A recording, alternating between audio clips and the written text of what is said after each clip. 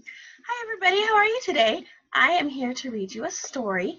Today's book is called Angry Arthur, and we're going to read it on this camera right here. Look at that. This is Angry Arthur by Hiawyn Oram, illustrated by Satoshi Kitamura.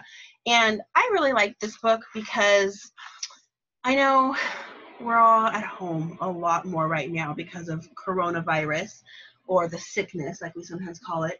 And I don't know about you, but I get kind of tired of being home all the time, and it makes me a little frustrated and even a little angry sometimes.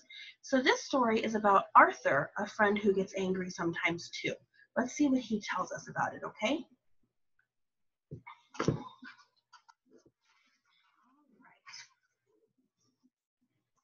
Let's see. Right, there's good. Once there was a boy named Arthur. One night, Arthur wanted to stay up and watch a Western on TV. That's a cowboy movie. No, said his mother, it's too late, it's time for bed. I'll get angry, said Arthur. Get angry. That's okay, said his mom. Ooh, look at him. He is pretty angry. He did. He got very, very angry. He got so angry that his anger became a dark cloud exploding into thunder and lightning and hailstones. You see all the lightning in his anger? Do you feel like that sometimes? I do. I really do sometimes. That is enough, said his mother. But it wasn't. See that dark cloud? Arthur's anger became a hurricane, ripping off roofs and chimneys and church steeples. Look how angry he is. In his imagination, look what he's doing because of his anger. That's enough, said his father. But it wasn't. Do you think that he's still angry? Look, he knocked over a car with his anger. Arthur's anger became a typhoon, sweeping whole towns into the sea. Wow, that's really mad. Oh my goodness, that is enough, said his grandfather. But it wasn't. Look at his face. How does he feel? That's right, he feels angry or mad. He's not happy, is he? Arthur's anger became an earth tremor. It split the surface of the earth like a giant cracking egg. That's enough, said his grandmother. But it wasn't. Oh my goodness, look at all that.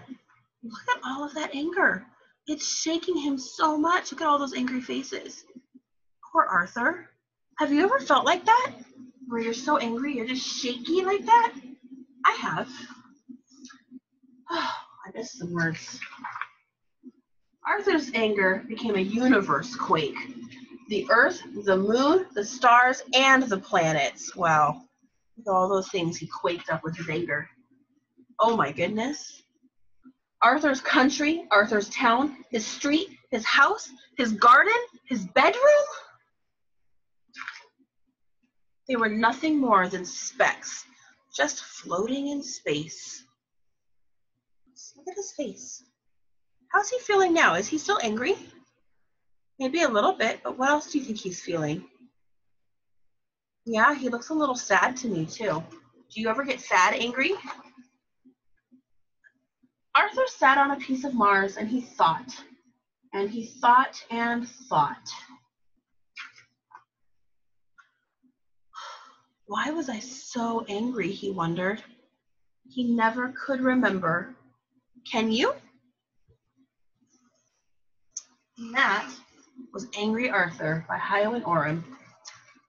And I don't know about you, but I do get that angry sometimes. Sometimes I get so angry I go like this. And sometimes I get so angry that I go, Arr! And sometimes I even get so angry that I go, ah! Because it does help me feel a little bit better. But you know what? Whenever I get that angry, I also start to feel a little bit sad. And then I think about it, and I don't even know why I was so angry. Just like Arthur in our story. So boys and girls, I want you to remember, okay? It is okay to be angry. But when you're angry, I don't want you to go, ah! All right? When you are that angry, you need to talk to a grown-up who loves you and let them help you feel better, okay? All right, boys and girls, I love you so much. I hope I will see you next time. Have a wonderful day.